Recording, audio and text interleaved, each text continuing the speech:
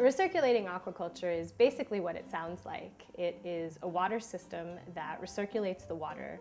You can combine fish and plant or produce culture in one system, and they function together to keep the water clean and also provide nutrients to both the fish and the plants. They're a completely closed system, so it's very little use of water, which is really important these days. There are a lot of problems associated with ocean fish farming. Pollution of the waters, escapement of the fish that intermix with or overtake wild fish populations, damage to the habitat on the ocean bottom.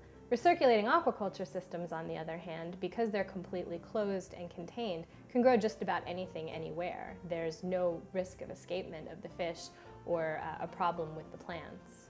They can be as small as a personal system in someone's backyard or front porch, or as large as a commercial operation. Some systems are as little as $6,000.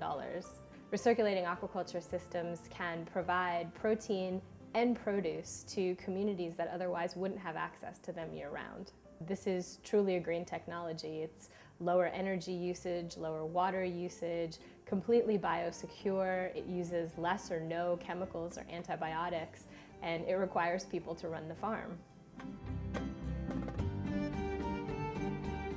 Food and Water Watch is a national consumer advocacy organization. In 2009, Food and Water Watch hosted a conference for experts on recirculating aquaculture in Washington, D.C. We really needed an organization for like-minded people on recirculating aquaculture to share information, discuss different topics, and also work together to promote recirculating aquaculture in the United States. Soon after the January summit, we started the Alliance for Sustainable Aquaculture. It's a group of scientists, entrepreneurs, consumers, and other interested individuals.